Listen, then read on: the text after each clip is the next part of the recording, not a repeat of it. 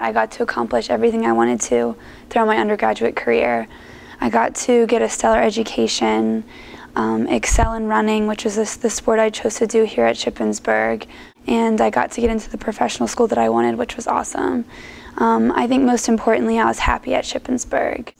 I definitely feel like I wanted to be a veterinarian my entire life, you know. Since I was 8 years old, I had a vet kit, and my mom got me like a lab coat with my name monogrammed on it, so it's been a dream a long time in the making. I got accepted into Penn, University of Pennsylvania, along with a couple others, but Penn was my main one that I wanted to get into.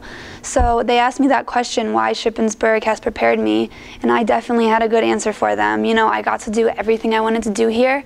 I got an excellent education while getting awesome experience, which experience is vital in veterinary medicine and applying. So I got hundreds of hours. I did an internship out at Burnt Mill Animal Hospital in Shippensburg, so I did large animal medicine there.